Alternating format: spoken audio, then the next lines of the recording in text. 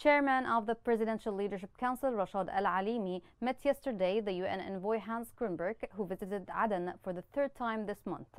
The president of the PLC stressed on the importance of pushing the militia to open all the roads to Taiz and other governors. The following report has more details. UN Special Envoy for Yemen Grunberg held meetings in Aden today with President Rashad Al-Alimi and the Presidential Leadership Council, as well as Foreign Minister bin Mubarak Ahmed, to continue discussions on reopening roads in Taiz and renewing the truce. Discussions focused on the need to deliver results for civilians in Taiz and across Yemen.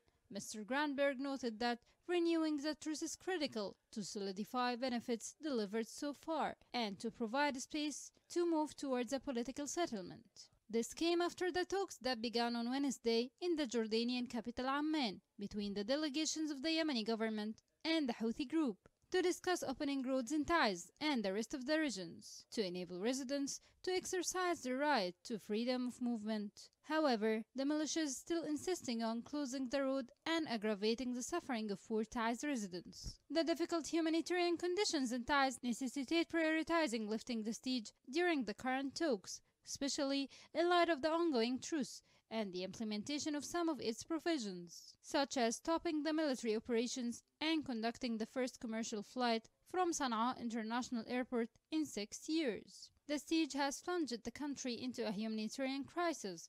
The prices of basic foodstuffs have risen dramatically as a result of the high costs of transportation due to the lengthy, dangerous routes. The country also suffers from a lack of portable water and poor medical services, especially for those with chronic diseases. Those who live in the countryside have to travel long distances on dangerous roads to reach the city and get medical treatment. According to the international organizations, the Houthi group should fulfill its commitment under the agreement, open roads and crossings in Taiz to end its isolation from the rest of the Yemeni governorates, and not delay or link this humanitarian file with other political issues.